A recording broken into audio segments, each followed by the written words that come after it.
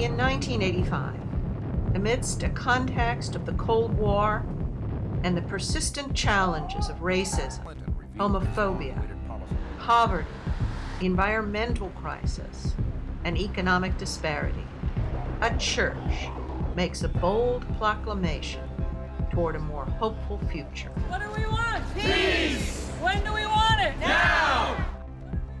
A vision grounded in shalom, peace with justice, making the audacious claim that peace is possible. Peace is possible. Peace is possible. Peace is possible. Peace is possible. Peace is possible.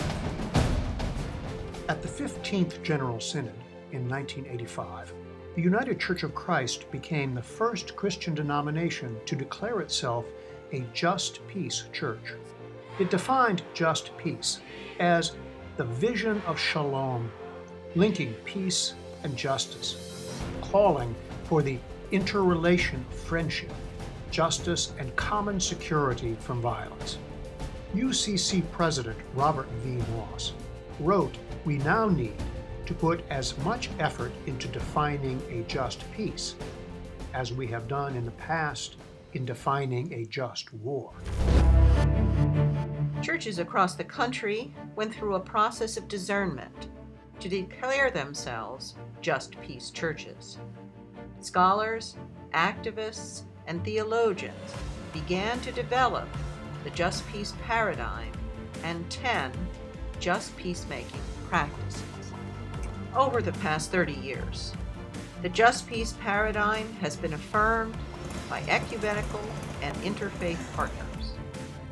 In 2013, just peace was affirmed by the World Council of Churches, which issued a statement on the way of just peace and called on churches to join a pilgrimage of justice and peace, calling on churches to work for just peace in the community so that all may live free from fear.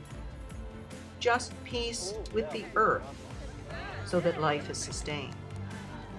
Just peace in the marketplace so that all may live with dignity.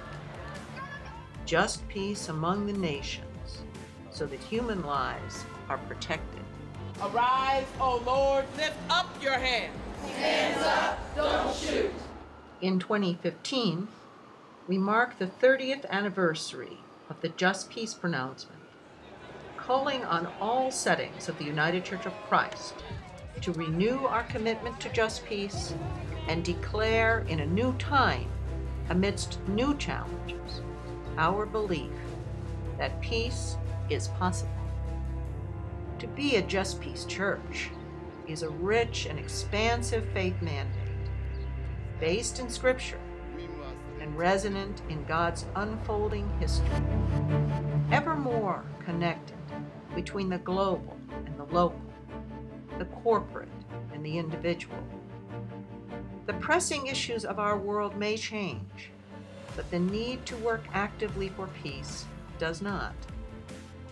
God's peace, shalom, lies at the unity of justice and peace in the world. An enduring commitment to this principle affirms to the world that peace is possible. Indeed, it is the only way that peace is possible.